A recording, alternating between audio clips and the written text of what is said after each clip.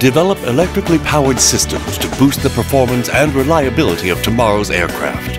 That's the major challenge facing the aircraft industry, and it's one of our key missions at Safran. Welcome to the more electric aircraft. Like any vehicle, an aircraft needs auxiliary power, in the same way a car needs a battery to power its windshield wipers, dome light, electric windows. 4 types of energy are used to power systems on today's aircraft: mechanical, hydraulic, pneumatic, and electrical.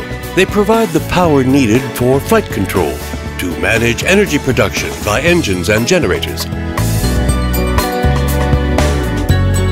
to manage aircraft configuration like the actuation of landing gear and brakes,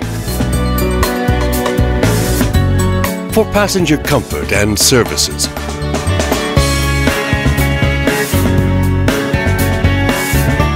and for air conditioning and pressurization.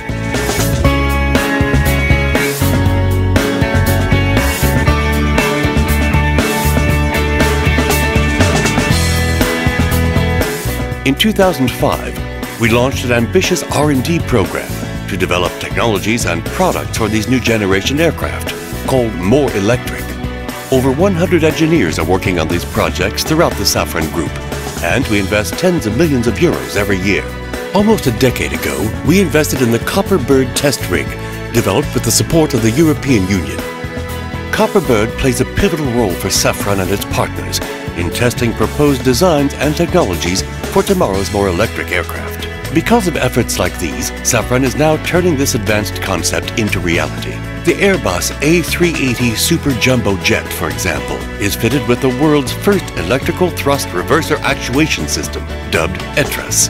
And the brand new Boeing 787 will feature electric brakes controlled by our EBAC unit. For the new Airbus military A400M airlifter, the EBMA electro-hydraulic unit provides standby extension and retraction of the landing gear doors. Most recently, our electromechanical actuator for the A320 aileron, the EMA, was successfully tested in flight. These innovative technologies will deliver a host of advantages, starting with higher reliability than today's hydraulic and pneumatic systems. They also save weight, since different systems can share the same computers and electronics. Lower weight translates into reduced fuel burn and/or greater payload capacity.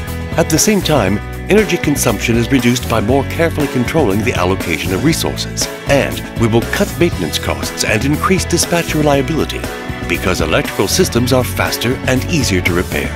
These technologies are reaching maturity, and developments are proceeding full steam ahead. Everybody in the group is focused on these goals, especially through the Safran Power Electronics Center, or SPEC, and our Ampere research program, involving nearly every company in the Safran Group. Projects are already taking shape, covering electric landing and braking systems, auxiliary power units to meet electrical energy needs, electrical power extraction and generation, distribution and management systems, electrical wiring systems, electric flight control actuators, more electric engine and nacelle architectures, and back down on the ground, we're developing green taxiing, a proprietary electrical traction system that offers a substantial improvement in operational efficiency.